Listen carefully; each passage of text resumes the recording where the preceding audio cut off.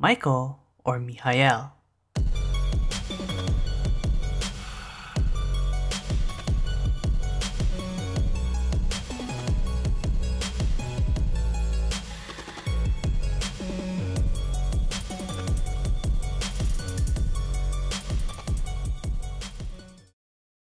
Hey guys, Ami here, and welcome back to another mech guide video, this time focusing on the newest angel mech, Michael.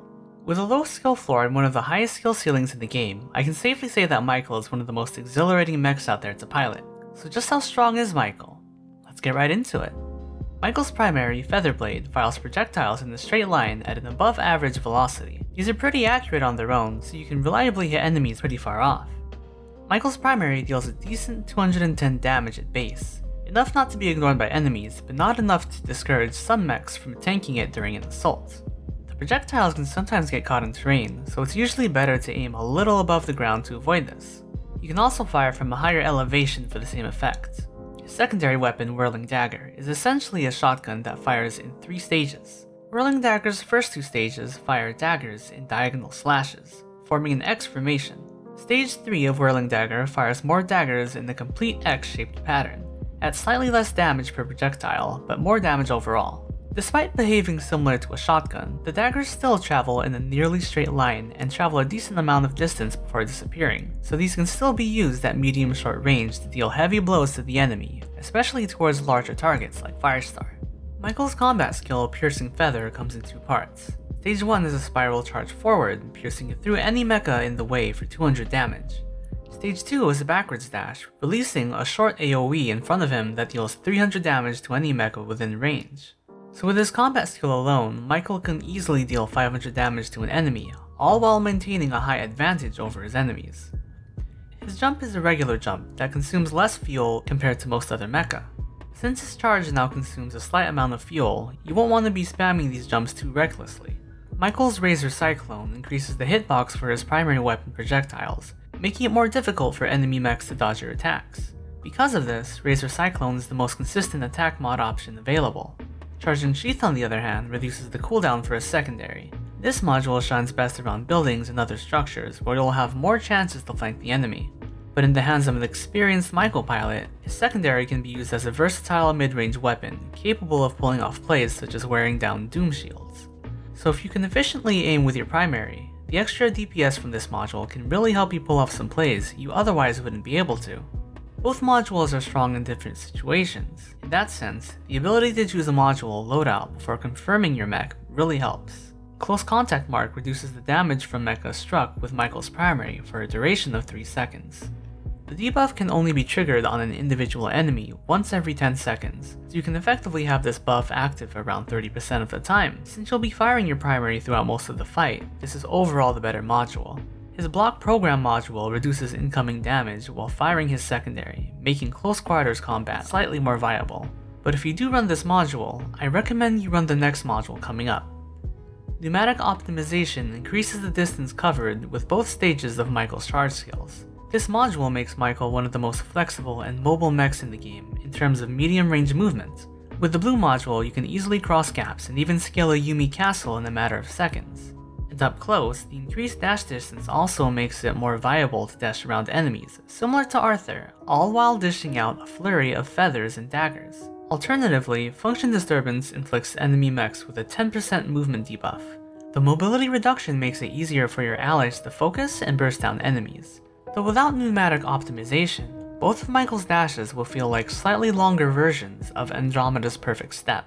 Rushing in to apply the DLF in solos is often too risky, given the amount of damage you're likely to take in the process, and the lack of distance with his charge skills. Michael's Core 1 Meltdown Command makes his feathers thrown with his primary stick to enemies, detonating for 40 damage after a couple seconds. That's effectively around the 20% damage buff to his primary, making it hurt just about as much as Arthur's primary at 250 damage.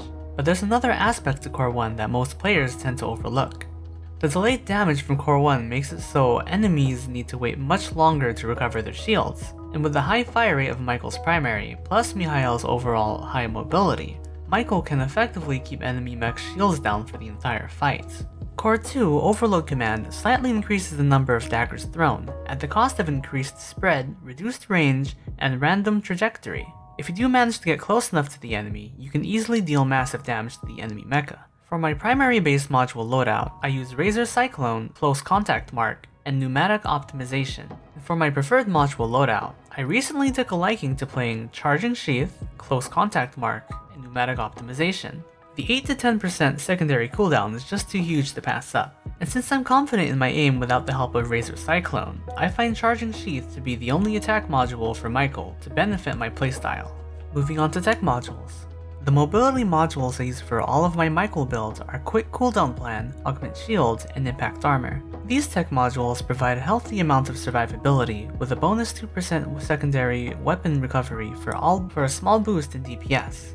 My secondary build features Improved Chamber, Rapid Mag, and Assault Program as its modules. This build focuses on having your secondary weapon ready as much as possible, with some added fire rate and short range damage to help. With good mobility and secondary usage, you can force enemy players to focus you, similar to Hurricane, making it easier for your team to pick them off. For my fire rate build, I run Assault Program, Bombardment Chip, and Optimal Reloading. This build focuses on making Michael's primary as annoying as possible to the enemy. The tech modules put together do make Michael slightly stronger overall, but you'll want to have Core 1 equipped to feel the full benefit of this build. For my velocity build, I run Hyperfire, Penetration Command, and Efficient Reload. Since your primary projectiles travel faster, enemies will have significantly less time to dodge your attacks, and as a bonus, you can land a lot more of your own shots at any range. This build fires slightly slower compared to the fire rate build, at the benefit of having a more noticeable effect in combat even without a core. I prefer my velocity build, secondary build, and fire rate build in that order if that helps at all. For mecha skills, I recommend Combat Control and Hive Infrastructure. Final Verdict is also a viable option, but only if you have it near maxed out. The most important thing to develop as a Michael player is good movement, just like with Hotsteel and Andromeda. Fittingly, Michael's dashes are a sort of love child between Hotsteel's omnidirectional dash and Andromeda's perfect step. Explaining how best to use Michael's dash skills is kind of hard to put into words, so I'll let the gameplay throughout the guide give you a taste of just how creatively you can apply his dashes. One tactic all Michael should know though is to dash straight into the enemy, or around the enemy, and then use the second dash to boost yourself above them. By the time the enemy finishes tracking you, you will have done 500 damage while setting yourself up for at least another easy 400. Primary shots with Core 1 don't have to hit enemies directly in order to stick. If you plant your feathers into the environment, they will still explode after a couple seconds, dealing the same 40 damage within a small AoE. So you can purposefully set up mini traps with this also, or rig an entrance to a building before you rush in as a pilot. Landing a single dagger at long range will reset the enemy mech's shield recovery cooldown, keeping the enemies on their back foot. This is especially useful against mechs with a large frame or have low shield recharge rate, whereas Hotsteel for example has both. Charging into jump pads around the map conserves your momentum, allowing you to bounce a far distance and still have your second dash to travel even farther. Michael's versatile attack options and superior mobility give him the potential to turn the tide of battle in seconds. When it comes to playing on the team, Michael's proficiency fills the wildcard, scout, and DPS roles in teams. Michael feels like a good center between the playstyles of a superior Hotsteel, Andromeda, and Ventoris combined, and as such, experience with any of these mecha should carry over in part to this mech. Being one of the most engaging and creative mechs given to us, Michael is only limited by the pilot's skill and imagination. So is Michael strong? Of course. And is Michael worth playing? Absolutely. But that's it for the guide, and that's the end of the video. Be sure to drop a like if it helped. It really does help the channel and help get videos out there to more people. Thank you everyone for watching. See you guys next time. Ami out.